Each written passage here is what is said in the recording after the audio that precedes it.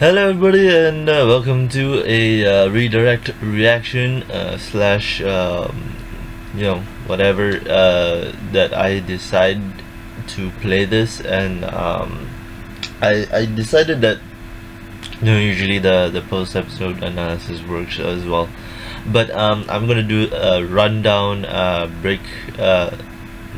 rundown of everything in between. So this is a rundown of everything in between slash post episode analysis, because I just watched episode 20, and I don't know if you guys will even watch the reaction. So anyway, I really do enjoy Gotham still.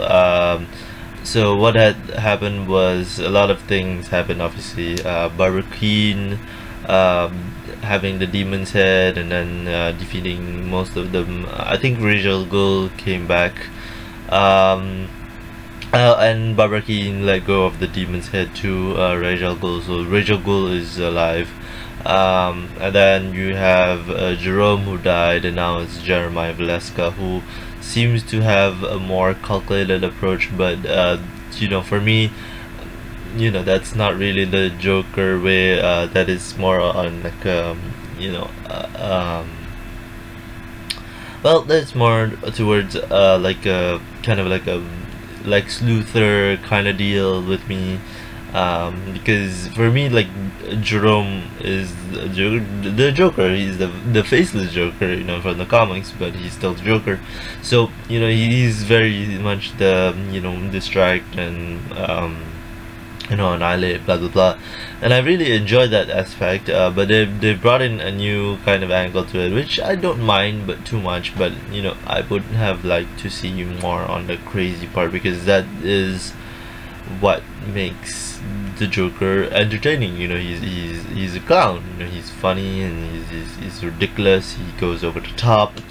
So that's just me. And over the course of the episodes we watched, Edward Nygma fall in love with Lee Tompkins, and they're kind of together now. Not sure about that, but it seems that the Penguin is having a lesser and lesser role. I hope that they get him in the forefront again, because he is supposed to help Butch, and so far he hasn't done much to help Butch. But of course, I don't think he ever is. But it's at least building to something that maybe he's gonna go see Hugo Strange, and then everything is gonna wrap up in that way. But obviously they wanna focus on this Jeremiah Valeska storyline first, which is the Joker storyline. And I don't know how to feel about the new Harley Quinn, but before that, I'm just trying to think of anything else that had happened. It was the whole big caboose with the town square thing, where Jerome planned everything, and then he died. But as he said the first time as well, the Joker, or he is not just a person. He is an idea. So maybe if Jeremiah dies, it's gonna continue in that path, because as like Toph Beifong said in the Legend of Korra as well, like the names change, but the crime is still the same. But overall, I do feel like this season is kind of like mixed. Like they don't have an overarching storyline. I mean, yeah, you can argue that the Jerome Valeska slash Jeremiah Valeska storyline is the kind of overarching one, but they haven't had like a solid like plot to say, yeah, this is gonna happen more and more towards that side. I also found that the past few episodes was just building, and then now it's the consequences, everything that's happened, that will happen because of everything that has happened. And for me, the new Harley Quinn is something where I'm like, she seems to be like very like fight worthy, like she can fight and all that, but I don't accept her as the Harley Quinn, as I don't kind of accept Jeremiah as the Joker, because the Joker and Harley Quinn for me is the top two, like the Batman villains for me, because they are so toxic together, because one is super crazy and mad, and one has fallen into love with that and kind of is in that pool herself, and so she will do anything for him, and it's kind of that Bonnie and Clyde thing, where it's like, I will follow you anywhere, and it doesn't matter what happens to me, as long as you know that I've done this for you. So I do understand the reservations of people when they say like, oh, it's not really the Joker, whatever, because you can say that they aren't really doing much to prove otherwise, because don't get me wrong, like this idea of us saying Joker and a really badass like, I mean, the Harley Quinn is already badass, but like this one is more like of an assassin kind of deal, and I really don't mind that, but I wouldn't like to see more of the crazy and the because there's always a philosophy or a psychology behind that crazy, and why is it that way, and of course there is also a psychology to why he wants to do this, Jeremiah, because in his mind, he wants to control everything, like Penguin did in the first season. So perhaps him and Penguin are also gonna square off at one point. I'm not sure about that, but the point still stands that if they're gonna go through with this type of storyline, they should have more of an idea about, like, okay, like why is he doing what he does? Is it to just show his brother that he's better than him in everything, or is it because secretly he's also kind of just crazy in his own way?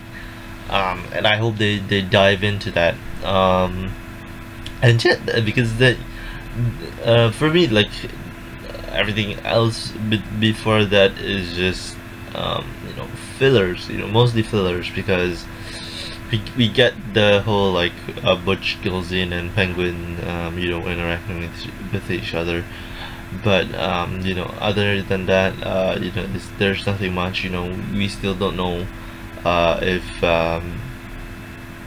Rachel Gould is gonna have a big role to play in the climax of this season, or is Barbara Keaton going to come in and submit fealty to the new Joker, to Jeremiah, or is he just gonna nuke everything? Because that bomb is kind of like nuke. Is any like stuff that it's like clean energy, like it's never really clean. It's like it can have a stronger impact, like, because it's come to like a boiling point or something, that goes like really impactful. I wonder what happened to Alfred, obviously, but I definitely think maybe really injured, or he's just probably bleeding out. I'm not sure about that, but I don't think Jim Gordon is dead, obviously, because he flipped the switch and then he ran away. So I thought that was kind of like a blind spot, or a hindsight maneuver from Jeremiah, because he did show him like how he escapes and whatever. So yeah, that's about it. I hope you guys enjoyed my full reaction. Link is in the description below, Please remember to be subscribed to me, and share my videos and like it if you like it. And consider supporting me on Patreon, patreon.com/WALTR, all caps. And also, yeah, I will see you guys in the next video, which is probably next 2 weeks. I'm thinking of doing it like 2 week interval, because I don't have as much motivation as I had, and anyway, because like, you know, in a way, the new policy changes have made me kind of like very iffy about things, and I just like feel like there isn't much I can do to kind of push this agenda.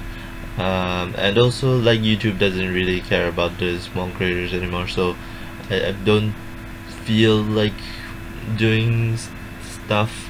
It's kind of a mixed bag for me, because like in one hand I really do still want to do this, but in another hand, like, you know, a lot of the YouTube stuff hasn't been promoting the smaller channel stuff, you know, because they don't care. Like, you know, there's never a small creator month or whatever that YouTube does. You know, there's never and now promoting the small creator, the best small creators, you know.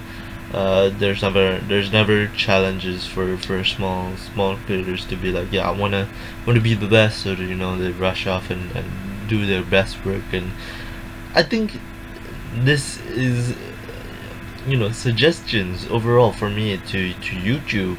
You know, if you want to change the policy, you can do that, but you still need to make sure that people are making content, you know, make sure that people are still on your website. But unfortunately they don't care that much.